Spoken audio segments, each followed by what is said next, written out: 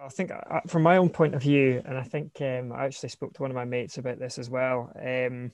With obviously being in our early 20s at the start of the vaccine rollout, there was perhaps a kind of perception that maybe, by the time it gets to us, there'll be enough people vaccinated already that we won't need it. And me being me, I'm really, I don't like needles, and I don't like vaccines kind of terrify me a bit. So I was, to be honest with you, I was kind of hoping that it didn't reach me, and it'd be okay by then.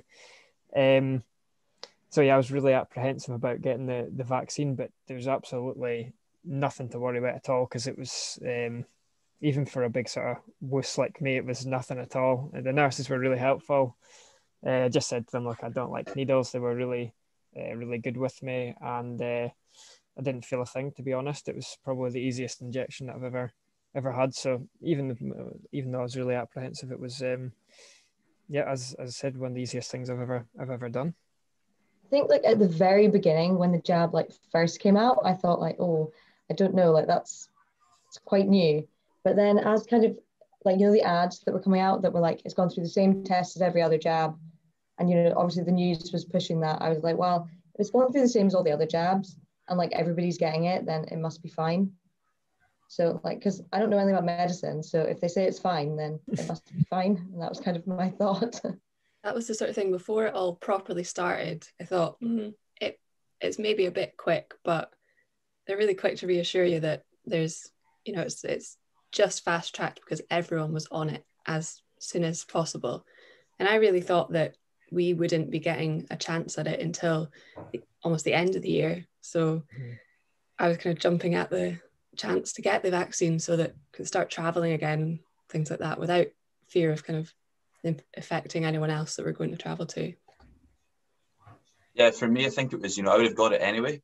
I'm happy with vaccines in general, but for me, the evidence is just, piling up in terms of why we have to get it, and you look at the different mutations around the world, and that's really, 9 times out of 10, young folk, we're going to be fine. However, every time it mutates, it does something different. The only way to stop that is to get as many people vaccinated as possible and stop the mutations happening and get control of it. And, we've tried a few different things, and different countries have tried different things.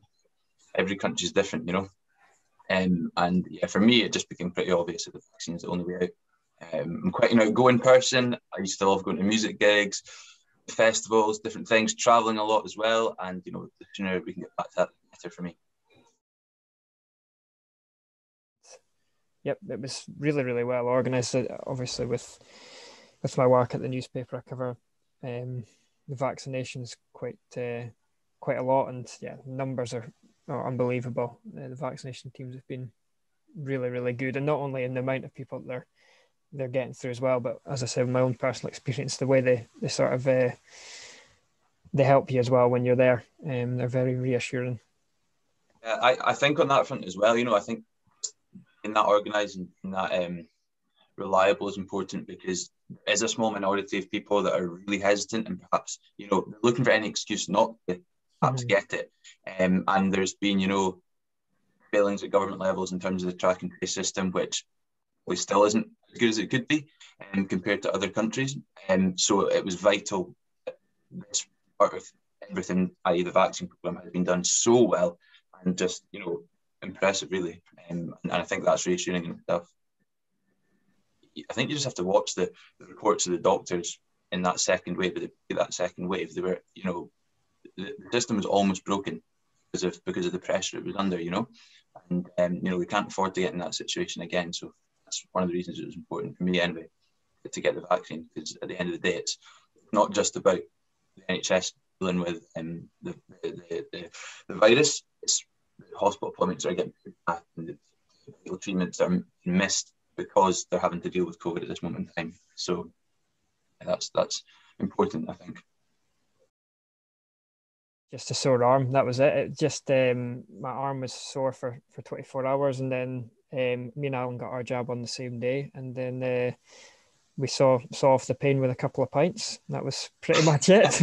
I just slept on the other arm. That was the only sort of effect that it had. Although I did get my jab in my right arm, which Alan informed me is not very clever. I think because I was just so like just get it over with that I got it in the right arm. So yeah, probably advice to people: get it in the arm that you don't sleep on and that you don't write with.